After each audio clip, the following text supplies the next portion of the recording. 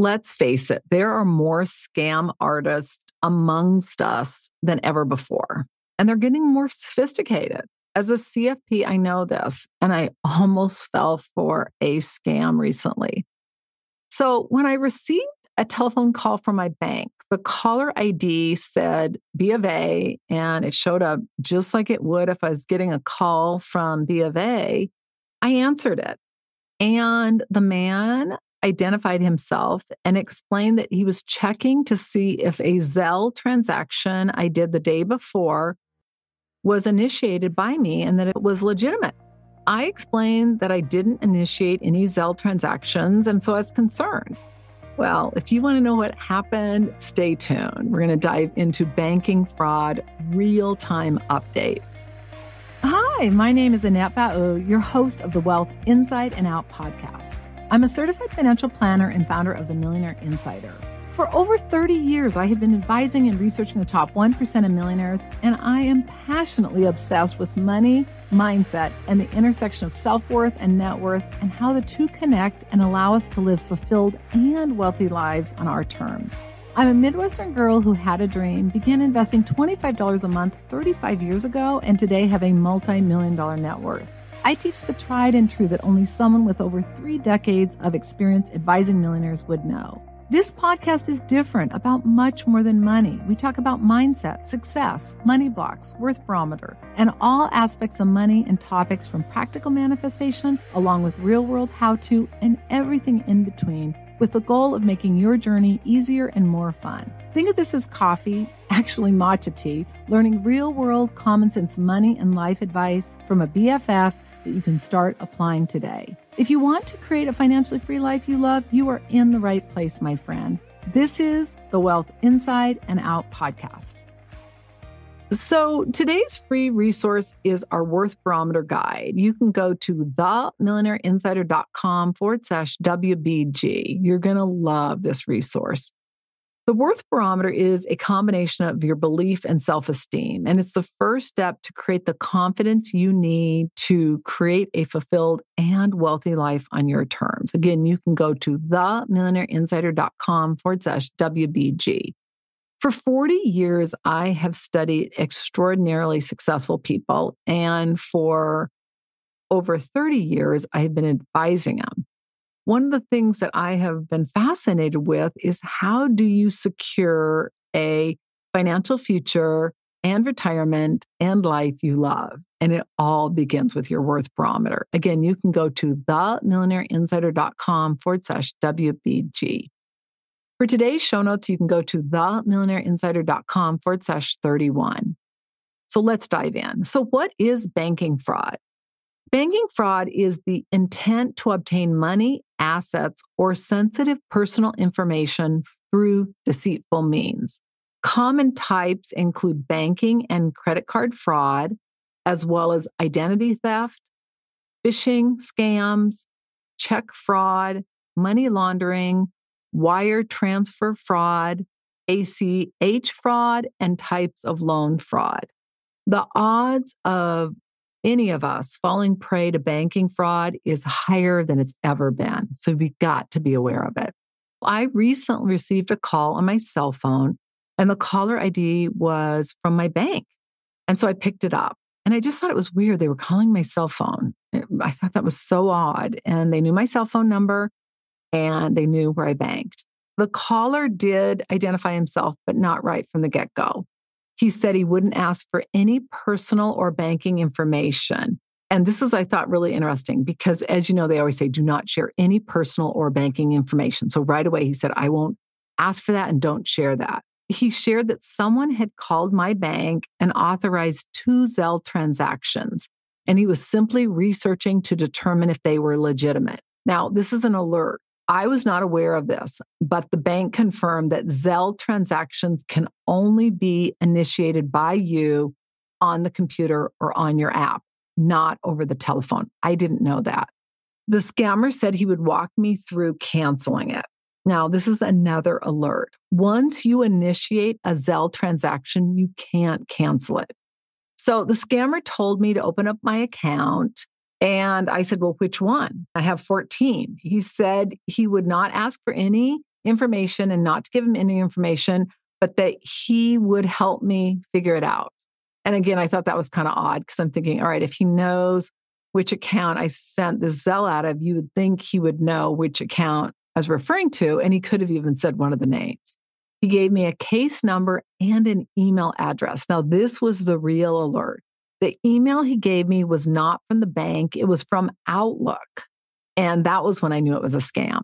What I said, and I probably should have gone a little bit longer through it just to see what he did. I've always kind of thought it was funny getting these calls from scammers. And I can remember I was on vacation in Kauai and I got one and I'm like, oh no, I'm subject to fraud. Oh, the IRS is going to take all my assets. Oh no. And I don't know what it is, but they always hang up on me. And then I call back later and the number's disconnected. I'm like, I don't know. So I've always thought, well, I'm not really a good pretender to be scammed, but I'm always so interested in what they say and do so I can warn my clients what they're doing. But anyway, what I said is I'm sure you know we have a personal banker. I mean, all you have to do is look at our assets and you'd know we have one. I didn't say that, but that's what I'm thinking in the back of my mind. And because I'm sure that the safety of my accounts is your number one concern, let's get my personal banker on so she can confirm what you're saying. He said, okay. He said he's going to put me on hold. That was kind of a suspect. Like he didn't say he'd conference me and I didn't give him that option. But what was weird is he put me on hold and this was another alert. There was no music. Now, the scammer held on for 10 minutes and then it disconnected. I think what happened, he's probably put me on hold and then it ultimately just disconnected.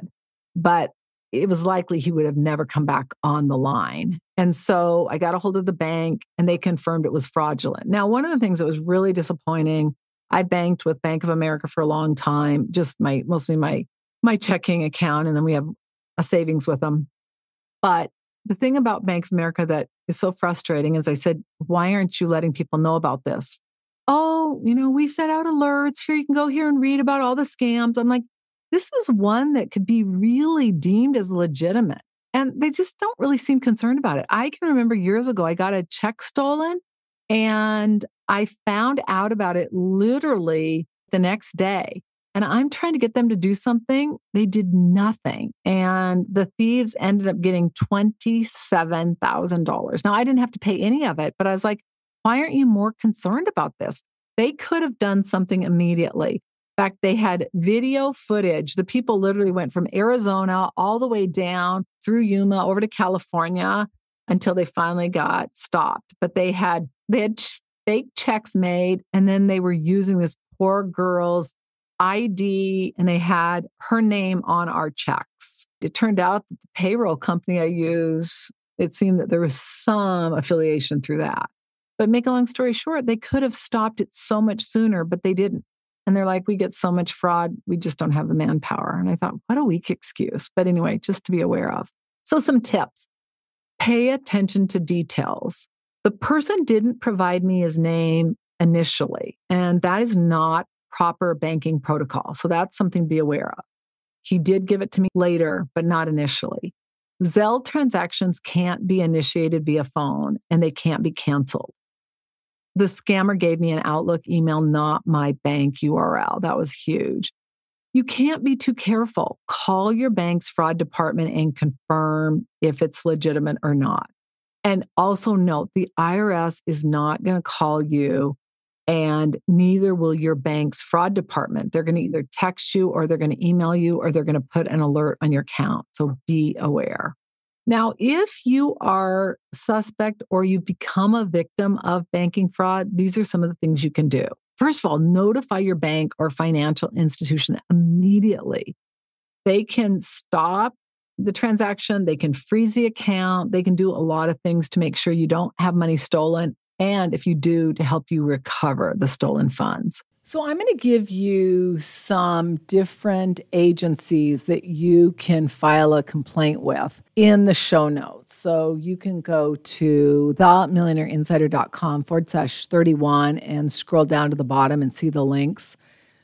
We had listed the links in this episode. However, they had already changed. One of them had already changed. So we'll do the best we can do to keep the links up to date. However, if you go to one and you find that it's no longer valid, just do a internet search and put in the organization like FDIC and then complaint, and they should direct you to where you can file a complaint. Now, if you believe that fraud involves a bank that's insured, you can contact the Federal Deposit Insurance Corporation, FDIC, and you can file a complaint.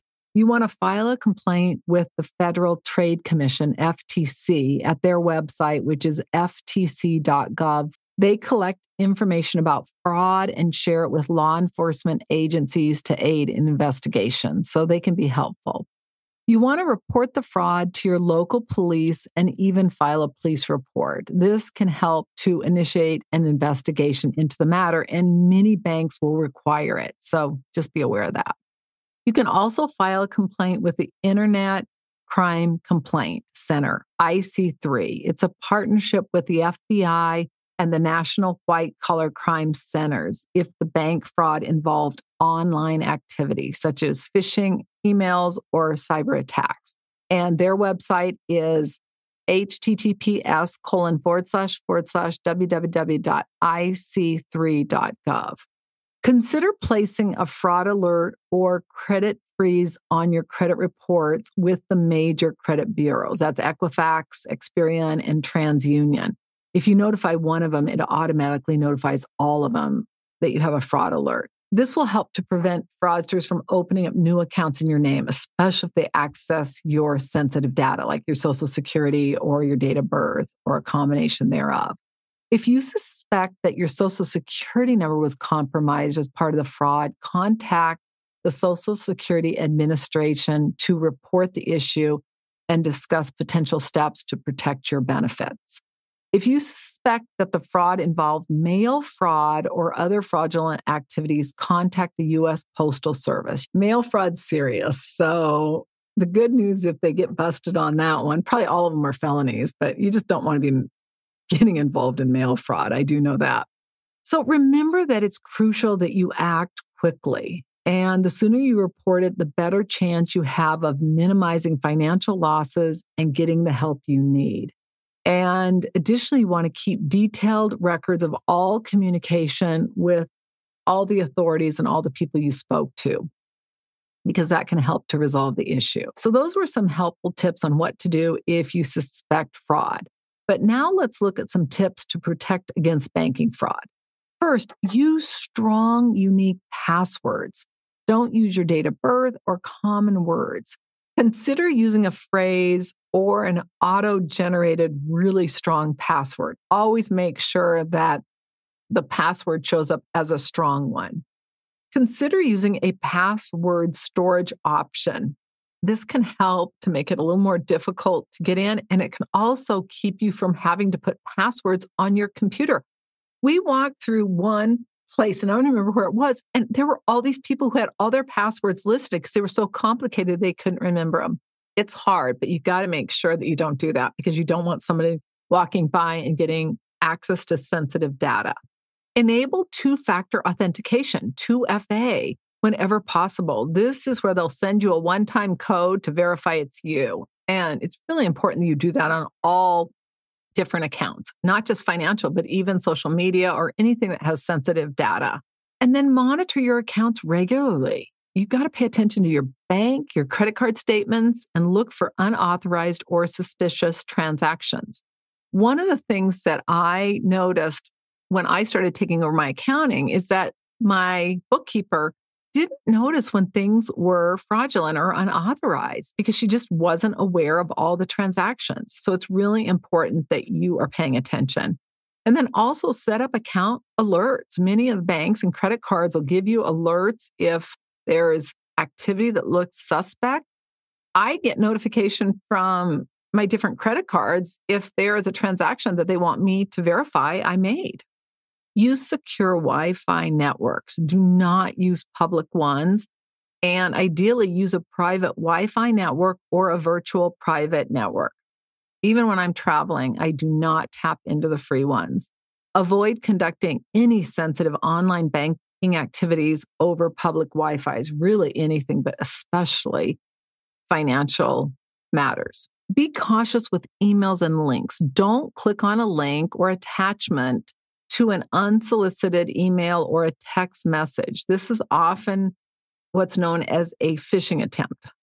Secure your devices. Keep your computers, smartphones, and tablets up to date with the latest operating system and security updates. You want to install a reputable antivirus and anti-malware software to protect against viruses and malware. Now, we have an entire IT department that handles ours and they monitor our computers regularly. I realize you may not be able to afford that, or that may not be warranted in your situation because you're not dealing with a bunch of people's sensitive financial information. And I just encourage you to go do the research, talk to different people, and figure out which one will work best for you. Don't share sensitive information like your social security number, PINs, or account details through email, text, or phone calls. Verify the legitimacy of any request before giving any information. And even if you're working with an advisor, I have clients who send me sensitive information over the email. I'm like, no. Upload that to our secure portal. Protect your personal documents. You want to safeguard important documents like bank statements, checks, credit card statements, as well as all the account numbers. Beware of cold calls and impersonators. Be cautious when you receive unsolicited calls claiming to be bank representatives, even if they're calling from a number for the bank. I just cannot believe that they are so sophisticated that they could get a phone to call me and it appears it's coming from the bank's phone. I just think that's unbelievable. Banks typically do not request sensitive information over the phone. If in doubt, hang up and call your bank's official customer service number. So important. Secure your mail. You want to collect your mail promptly to prevent theft of bank statements, credit card offers, or anything like that. And consider using a locked mailbox for added security. We use a P.O. box. And then be wary of ATMs. You want to inspect ATMs for suspicious devices like card skimmers. Always cover your PIN when entering it. And I just want to share a story. I used to get gas occasionally at this station. And literally every time I got gas, my credit card got compromised. So I think somebody must have put one of those sheets in there where they put the credit card in and then they scan the number and then they use it. That's why you don't ever want somebody to take your credit card. You want them to be right there where you see it. And I know a lot of restaurants do that, but it's just not a great practice.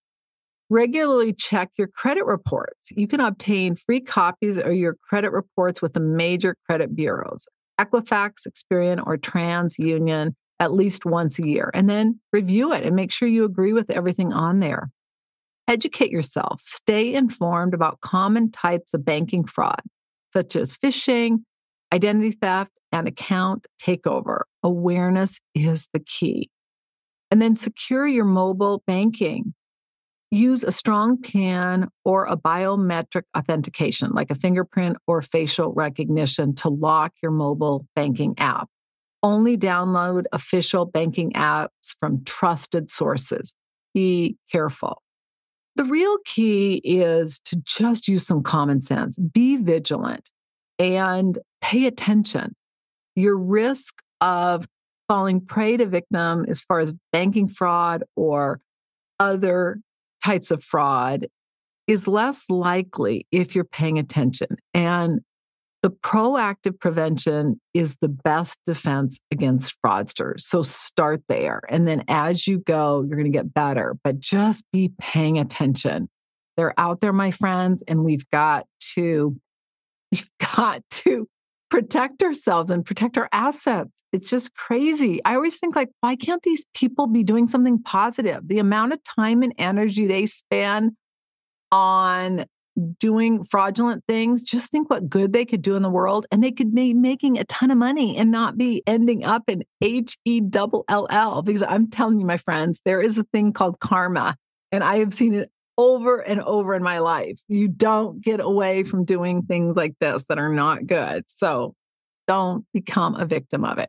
So there you have it. So we've gone over a few different things. So let's just take a review. We've reviewed what is banking fraud, common types. We've gotten some tips as far as how to avoid it, what to do if you are subject to it, and then some additional tips to protect against it. I want to thank you so much for joining me for Banking Fraud Real-Time Update. I'm Annette Ba'u, host of the Wealth Inside and Out podcast. All international copyrights are reserved. Bye for now.